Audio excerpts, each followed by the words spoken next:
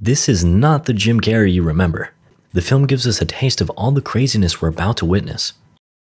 Yes, everything is connected to the number 23. February 3rd, let's meet our protagonist, Walter Sparrow. He works for animal control. Yes, he's already weird and it's gonna get weirder. You better pick up Unit 5. Before we get to that, time for a flashback. It's Christmas and you know what that means. No, it's party time. Unfortunately, Walter's wife, Agatha, is down with the sickness. Yeah, social distancing wasn't a thing yet. Agatha insists Walter goes to the party. He's got a cake to deliver. And deliver he did. This is the dispatcher, Sybil, who called him just before the flashback. I've got a better cake in the bitch's room. I'm not going with you if you were the last bitch on earth. Apparently sexual harassment doesn't exist for men, so Sybil is still employed. Back to the present, and on his birthday of all days, she bullies Walter into a last-minute dog hunt. A good boy greets Walter. His response? Discussing the long relationship of dogs in China. In China? They eat dog. That's offensive. Hello, Ned. Good boy. But even good boys bite. Walter's already off duty, but he's dedicated to the job. He follows Ned to a graveyard. Someone you know? Meanwhile, Agatha, who is supposed to be meeting with Walter right about now, distracts herself with books. And to move the plot forward, the number 23 book appears. Destiny. If I had only cheated on my wife with Sybil, I wouldn't have been late because of the dog, and Agatha wouldn't have found this cursed book. Inside, Walter shows off his wound. This came courtesy of Ned, which probably stands for Nasty Evil Dog, and soon to be Nasty Evil Dead Dog. Buzzing. Anyway, they have some friends to meet. Agatha's. Why are we meeting your friends on my birthday? Probably because you don't have any. Relatable. Anyway, she has a gift for him. The number 23 by Topsy Kratz. Agatha has already somehow read it and insists Walter will like it. I'll wait for the movie. Buddy, do I got news for you. After, they arrive at Isaac's house.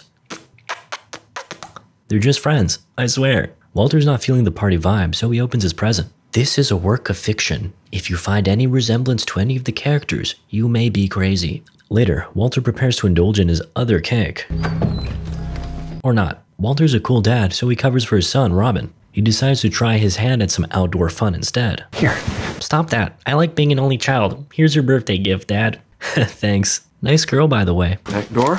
Whoa, Walter. Isn't he too young for that? Anyway, he continues reading and learns that the main character goes by the name Fingerling. I couldn't have chosen a more spookier and mysterious name. Seriously, that's the name. I'm not sure if Walter got to eat his wife's cake as we cut to the next day. Walter goes through mandatory therapy.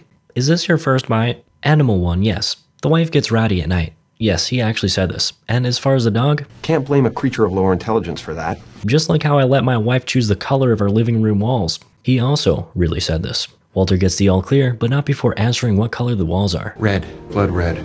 Wow, subtle. Chapter 2. Imagine me, if you must, someone you once knew. Just a small town girl living in a lonely world. Except Fingerling is a boy, a special one. I didn't want to be like my distant, sad accountant of a father. I came out when I was 8 years old. He came out as a detective, that is, to the delight of his mother. And 8 years is a ripe age for rebellion. He broke his father's rule. He went over the neighbor's fence while chasing their dog, Alfie. Alfie led Fingerling to his owner, Miss Dobkins, or what was left of her. An 8-year-old shouldn't see this. His mind went wild with thoughts of a serial killer on the prowl. It was ruled as a self-deletion, but from this, a detective was born, Detective Fingerling. Somehow, that sounds even more lame. Back in reality, Agatha catches a distraught Walter reading away before he drops some revelations. I'm the main character. I am Fingerling. We have the same book. And check it, our neighbor had dogs. Well, that's shocking. Walter even used to collect detective magazines, and most importantly, Miss Dobkins reminds him of his mom, who also quit the game of life when he was 8. His wife counters, Fingerling is nothing like you. Just wait till you get to the end. However, Walter's not convinced. Then, he proudly shows his son the book's selling point. Fabrizia. Boys will be boys. Walter's dramatic interpretation shows Agatha as a brunette.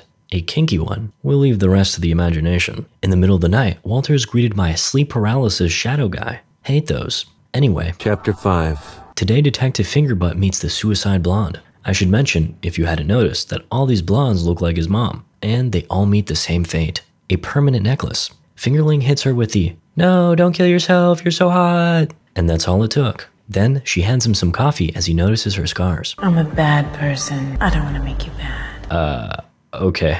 Top tier dialogue, and we're just getting started. The craziness is about to begin. It's this number. 23. It rules my world. This scene happens at the 26-minute mark. Missed opportunity. Anyway, the blonde has major daddy issues. He called it a curse, and now it haunts his daughter. The blonde sees 23 everywhere. Pink is my favorite color. Do you know what pink is? Red, 27, white, 65. 65 is 27, 92. What the fuck? Okay. Fingerling keeps her talking to prevent you-know-what. Now that he has her in a good mood, his work here is done. Oh. She begs me to take her to the apartment. Her reaction is pure Fabrizia. Great work, Jim. You're killing these lines. As the pages fell from the walls, Fingerling unraveled the depths of the blonde's obsession. Everything is connected to 23. Even her full name adds up to the number. Somehow. I don't know. Walter is swayed by the book. He starts seeing 23 everywhere. The 23 enigma. Enigma? Wait a minute. Anyway, he decides to investigate. This book is entirely self-made. Props to you for supporting indie creators. Ooh, the number. This doesn't help Walter, so he retreats home. And he's gone full-blown crazy already. Writing on the walls and shit. You guessed it. Everything about him adds up to 23. Everything. It's like it's imitating my life. Somehow everyone is still all smiles about his craziness. Agatha shuts her husband down. Fingerling becomes a killer. How many people have you killed? Oh, just you wait, Agatha. Walter ain't going down without a fight. It's even the color of our walls. Red number 5. RED is 27 plus 5 is 32, which is... Stupid. This is all stupid. But Walter continues. Fingerling met Fabrice when he was 32, and he met Agatha when he was 23. The reverse. Uno. Wow. Even his son gets involved, pointing out their address, 1814. You do the math. Pro tip, it can result in any number if you try hard enough. Walter makes it to chapter 7. Fabrizia's adventurous ways are escalating. Pretend you have a knife. Ooh, I have a knife. I'm gonna stab you. I loved her, and I thought she loved me. Not really though. Relatable. It's February 6th. In just 3 days, 23 has consumed Walter's life. Agatha should be seriously concerned. That's not a normal note. Trash the book, lady. Instead, she calls for Isaac's help. The consultation is set in a university. Isaac seems more entertained than concerned. He calls it 23's game of paranoia. He feeds Walter with some interesting 23 facts. The Earth spins in an axis of 23.5 degrees. The 5 is simply 2 plus 3. Euclid's geometry, chromosomes, blood circulation, the end of the world, 2012, 20 plus 12, or 20 plus 1 plus 2, 2 divided by 3 is 0.666, the devil's number. How is this helping Walter's madness? Isaac simplifies it as, You're looking for 23, so you're finding it. finish the book, and if you're crazy, we'll put you in Arkham Asylum. Then I'll bang Agatha, and I can finally hunt Wolverine. We cut back to Fingerling's Fabricia session. Only this time, he couldn't keep silent with his 23 obsession. You have 23 pairs of shoes. Fingerling's nightmares don't stop, so he consults a shrink. That's right, Dr. Miles Phoenix overlaps with Isaac. Maybe I should be a fucking accountant. The doctor forces the detective to go on emotional leave. No guns, which makes our kinky friend unhappy. I can't be with a man who doesn't honor the Second Amendment. Alrighty then. Sometime later. What are these shoes doing in the trash? You have 23 of them. Let's pretend that Fingerling's tantrum is caused by the number and not the color of his balls. You get it because she blue-balled him earlier? The detective has gone off the deep end, listing off historical facts that all happened in some way on the 23rd of something or whatever, I don't know. It's all 23. The number got the suicide blonde, and now it's after Fingerling. I can talk to your girl for you. I'm not gonna bang her, you can trust me. He just wanted to sample her chapstick, don't worry. Uh-oh, jealousy is an awful monster. Not only is he consumed by the book, but he's reading into Isaac's words too much. Walter's thoughts bring him to Agatha's shop. Uh-oh, they're just talking. They're just friends. Walter returns to Fingerling's story, bringing us to a fun outdoor excursion. The detective is understandably upset, betrayed by the love of his life. Then, Walter awakens to find his sanity degrading further. He heads downstairs for a refreshing glass of water, but finds his hand stained red instead. Oh no, this must mean... maybe it's that time of the month. Oh God, no! No, it was a nightmare. Agatha is alive. Ah shit. Walter's paranoia makes him leave. He leaves a note behind. I'm just going out to grab some milk. I'll be back.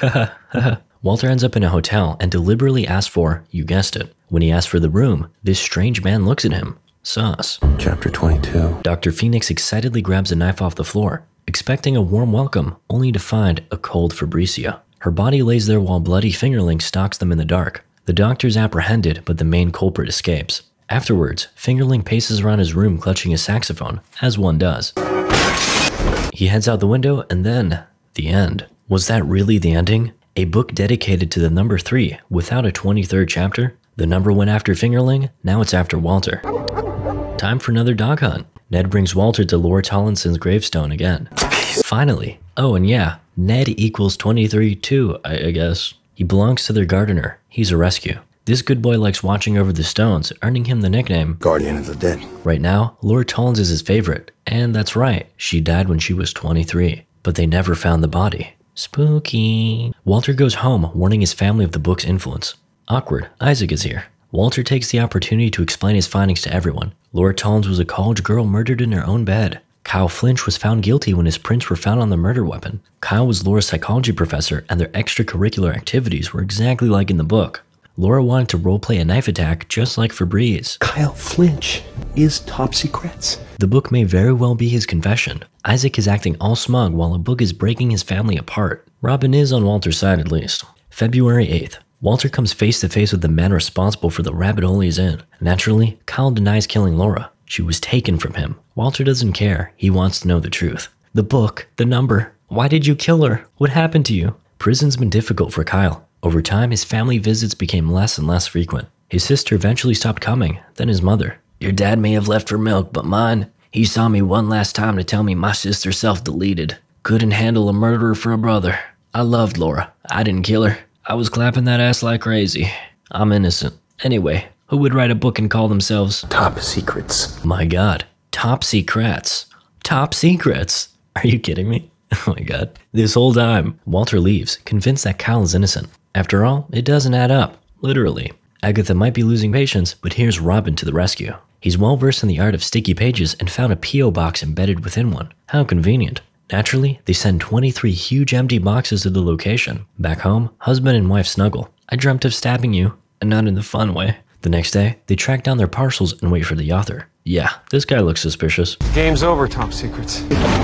The old man attacks, but misses. He flees, but Walter is too good at catching dirty dogs. The old man brings the truth of the book to the grave. Walter panics, but Agatha insists she'll take care of everything. Just take Robin home. In the end, the old man hands in all he knows. He tells her to check out the institute, and Agatha snags his ID. Later, she phones home and withholds all information from her very curious husband. Agatha dives headfirst into the craziness and visits Nathaniel's institute. The old man was Dr. Sirius Leary, and he worked there. With his wife away, Walter searches the book for more answers. He's uncovered a hidden message after circling every 23rd word. Robin! To the Batmobile. I'm sorry. The message reads, visit Casanova's Park. Dig below the steps to heaven. Meanwhile, Agatha discovers Sirius's office inside the institute. A little more digging, and she discovers the doctor's own obsession with the number 23. Why do they all write on the walls? And this one wrote 23 on a candle. What? Anyway, Agatha finds a case file under Sparrow W. Walter. Suddenly, who's this? Suspense has the suspense. So we're back with father and son's trip to the park. Walter counts to 23, then they start digging. Well, it's not gold. Also, looks like someone's watching them. But that's okay. Their main concern is to report their findings to the authorities. Unfortunately, It's empty. I could have sworn we found a whole ass skeleton. It takes them until morning to file a report. Typical. At least Agatha's here, with Isaac. Strange. On their way home, Walter spots Ned and has a go at him. Top speed. Nasty, evil, dead dog. Thankfully, he decides not to traumatize his family. Uh-oh, someone's been a dirty girl. At home, Agatha washes away the evidence. You. It was you. Her maiden name? Pink. That was the blonde's favorite color. He pieces together all their previous conversations. Someday I'm gonna write a book. He may not even be a man. You're top secrets. Why'd you do this? Agatha's denial confuses her husband. Welp, she insists it's for her protection, but Walter believes she used it to silence the dying old man. Robin walks in as things escalate. Isaac and I took the skeleton. But I did not write the book. Walter is not easily persuaded.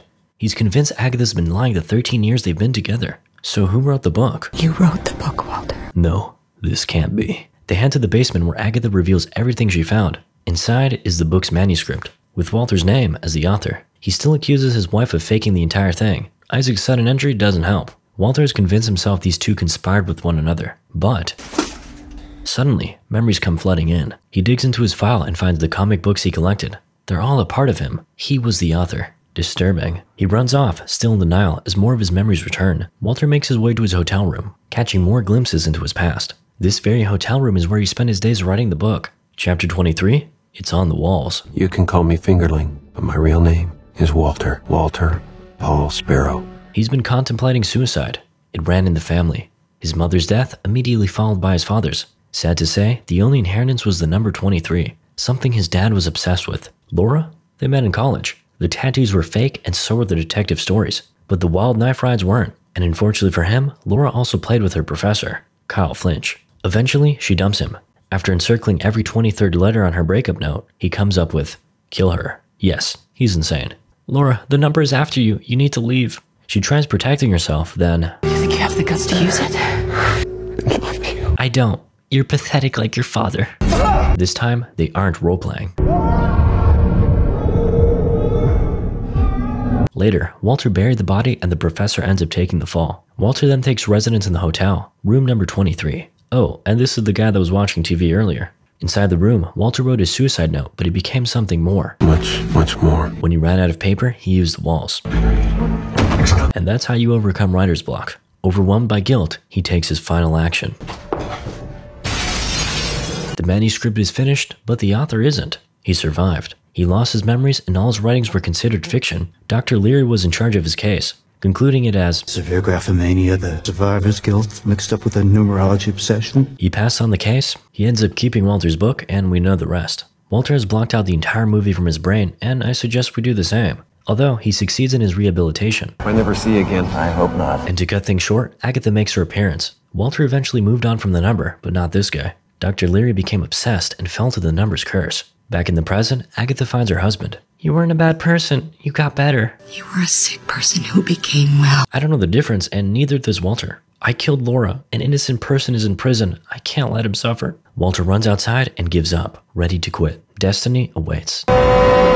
There's no such thing as destiny. And just like that, it's all over now. The curse has been lifted. Walter eventually turns himself in, freeing Kyle and laying Laura to rest. Justice has prevailed and their family's still together through it all. It's all over. Maybe it's not the happiest of endings, but it's the right one. Wait a minute. Shit. Moral of the story? 69 is a way cooler number.